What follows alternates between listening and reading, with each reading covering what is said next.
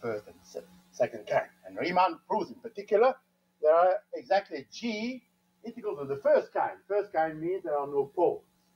Second kind, and maybe poles. So this is the first of his results. But now he goes beyond, and again, as I say, he puts the problem completely upside down. People would have thought of starting from well-defined meromorphic functions on the surface, then integrating them. He does exactly the reverse. He starts from the integrals and says, now what are the functions, the meromorphic functions? Well, there are the functions at which you arrive on both sides. If they are defined on the whole of S, they must take the same value. In other words, they have no periods. So he defines meromorphic functions of the surface as abelian integral of the second kind with 0 periods. And then he shows that if you take any two of these, they are always related by an algebraic relation. So he gets back to the original point of view after having gone very far from it, but with considerable enrichment, because once you have two such functions that are linked by an algebraic relation, any other algebraic meromorphic function is a rational function of S and D. This is proved very easily.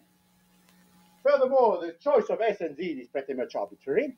If you take another choice, you will have another algebraic relation. And how do you get from one to another? Well, S and Z are a rational function of S1, Z1, and conversely. This is what is called a birational transformation. This was not completely new. Newton, for instance, in the plane had considered the transformation x prime equal 1 over x, y prime equal y over x. This is birational because you can reduce x and y in functions of y, x prime, y prime conversely.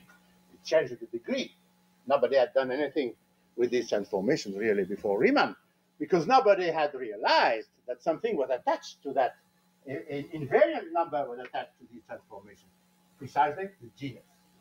Two curves birationally equivalent, that is, having Riemann surfaces which are isomorphic as biholomorphically isomorphic, I should say, from one to another, correspond to curves which are birationally transformable from one into another.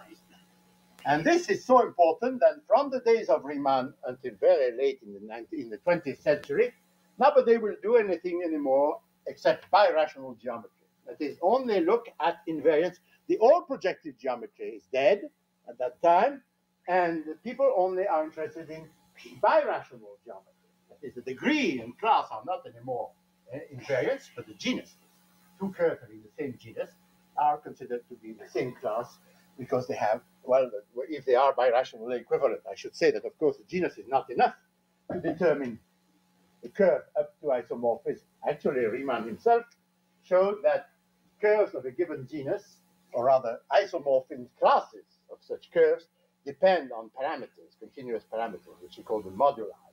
3g minus 3 of them independent. This was a source of a lot of difficult questions which have only been begun to be solved in our time. Okay, so this is only about half of Riemann's paper on abelian integrals. So you can imagine the wealth of ideas and new methods which are related. The other half is just as important for inversion of integrals, theta functions, and abelian varieties, and so on, but I won't speak about it. It has had as much influence on the first part on the rest of mathematics for 100 years. So much for Riemann, who unfortunately dies very young at the age of 40 in 1866. And the next period I call development and chaos. Development because, of course, after this fantastic wealth of ideas brought by a single man in a way which was not always perfectly clear, the analysis obviously needed correction. Riemann never bothered about singularities. You always assume that the curves have no singularity, but curves do have singularities. And so on, led people in the next period to try to put Riemann's discoveries on a basis which would be understandable and correct. Unfortunately, they didn't have the genius of Riemann, and instead of trying to keep in mind his fantastic synthesis of analysis, geometry, algebra, which he obviously had in mind, they split it up in 2 or 3 different directions. And during that period, there will be 2 or 3 different schools of algebraic geometry who barely understand each other. I will start with the most interesting of these